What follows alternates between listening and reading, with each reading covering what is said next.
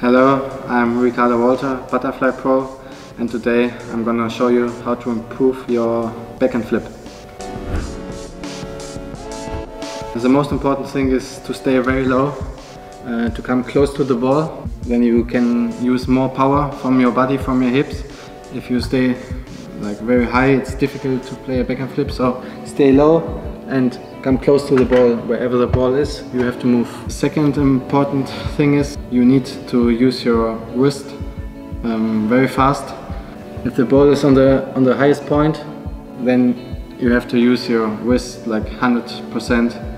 You can try to play like a topspin, very fast and very strong.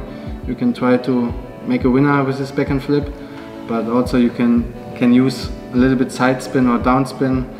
Then it's difficult for the opponent to see the spin.